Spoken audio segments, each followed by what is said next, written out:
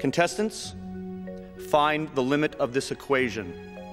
Calling somebody else fat won't make you any skinnier. Calling someone stupid doesn't make you any smarter. And ruining Regina George's life definitely didn't make me any happier. All you can do in life is try to solve the problem in front of you. The limit is -1. Oh, crap. I lost. That answer is incorrect.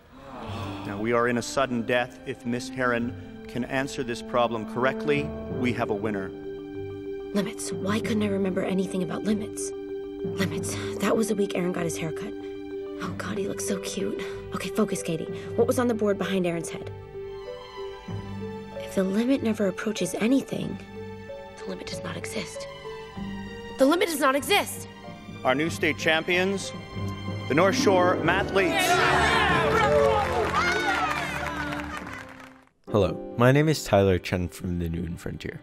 Before starting, I just want to apologize for my brief absence. I was on break 2 Mondays ago, and last Monday I was really swamped with work, but this Monday we were back. On today's episode of Math Proof Monday, we will be discussing the famous limit in Mean Girls. The limit that the judge asks her to solve is the limit as x approaches 0 of the natural logarithm of 1 minus x minus sine x divided by 1 minus cosine squared x. If we evaluate this expression, we get 0 over 0, an indeterminate form.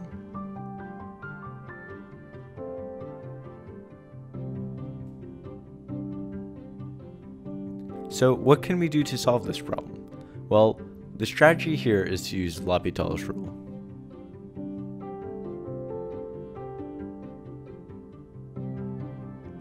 L'Hopital's rule states that the limit of a function f of x divided by another function, g of x, is equal to the limit of the derivative of f of x over the derivative of g of x.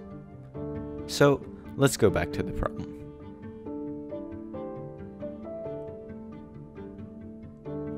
If we use the trig identities to substitute sine squared x for 1 minus cosine squared x, it can make the problem a bit easier.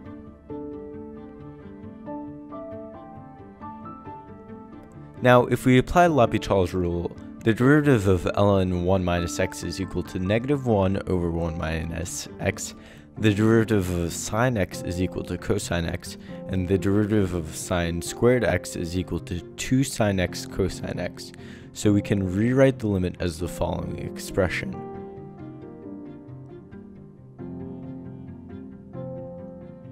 If we evaluate the limit, we can get the limit as x approaches 0 is equal to -2 over 0.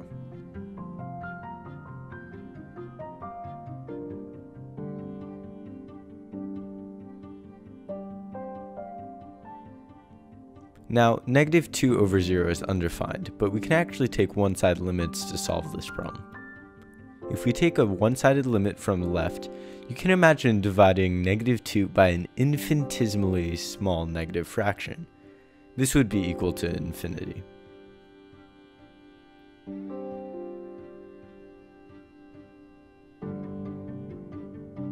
If we take a one-sided limit from the right, it would also be like dividing -2 by an infinitesimally small fraction. However, this fraction would be positive. This would be equal to negative infinity.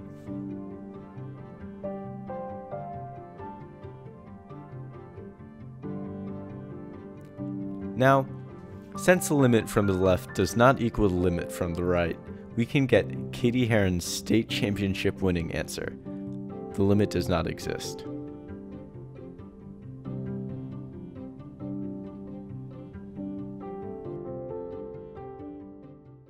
How do you like me now? You like that? Yeah, get some, get some!